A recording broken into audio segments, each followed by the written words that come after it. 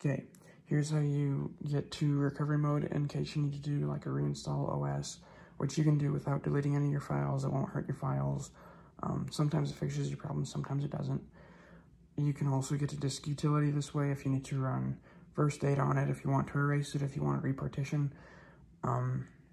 You can also get to Safari just in case you need to look up something really quick, trying to figure out how to diagnose it or anything, get to Apple support.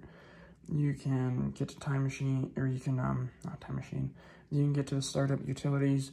You can turn on secure boot, you can turn off secured boot, so then you can boot off of a thumb drive, and any other things above. So here's how you do it. You hold down, you hit the power button really quick, and you do Command R.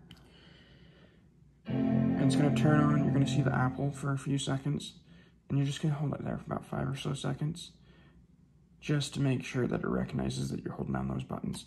And then you're gonna let go, and then you're just gonna stand here and watch, and you're gonna wait for it. And now you see how it flashed, and now it's got the loading bar. So it's gonna take a good 2 minutes or so, so I will come back when it is fully loaded. Actually, no, I won't, really quick.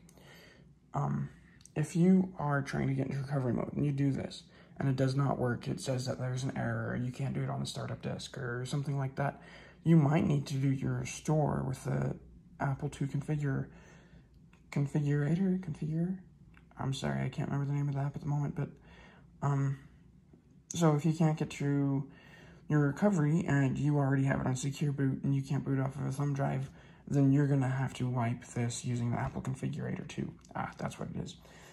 And that's what you're gonna have to do. You're gonna have to either revive it or restore it. That way, you're not gonna be able to get to your recovery screen if it's not gonna let you. You can try to do internet recovery. Sometimes that works, sometimes that doesn't. It depends on how bad your motherboard is fried. Well, fried is a general term, or a relative term. I don't actually mean it as in damaged. I just mean it as in the firmware on it. It has a problem. So you can restore from Time Machine Backup, reinstall your Mac OS. This will reinstall whatever Mac OS you have installed on your machine. There's different boot commands, which I'm going to do a whole video on. There's another one that will let you boot with, or reinstall what came on it, or what's the latest one. But, so let's say you need to go to disk utility. You can go to disk utility, you can go, okay, here's my internal, because it says internal. You can even do view and show all devices. And these are all the partitions inside of all your hard drives. So, say this one, my internal one is having a problem, I'll just go over here, I'll hit first aid, and I'll hit run first aid. And it's gonna run first aid, and if it comes back good, good. And from here, I can wipe it. Sometimes if you try to wipe your drive from the internal memory, it doesn't like it. It thinks that you're trying to make it commit suicide. It doesn't like that. You'll need to boot off of a thumb drive more than likely for that.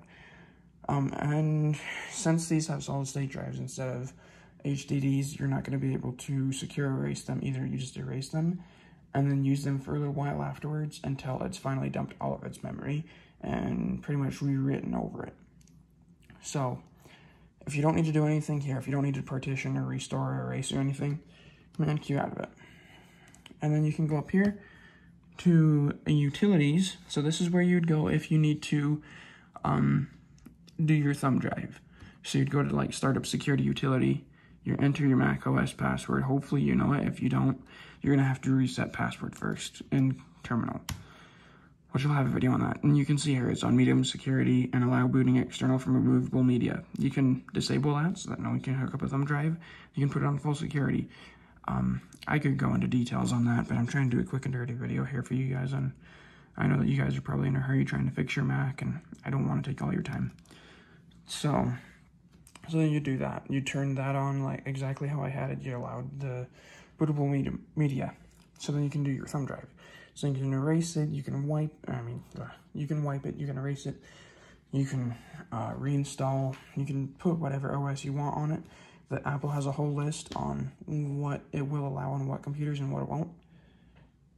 But that's how you get into this.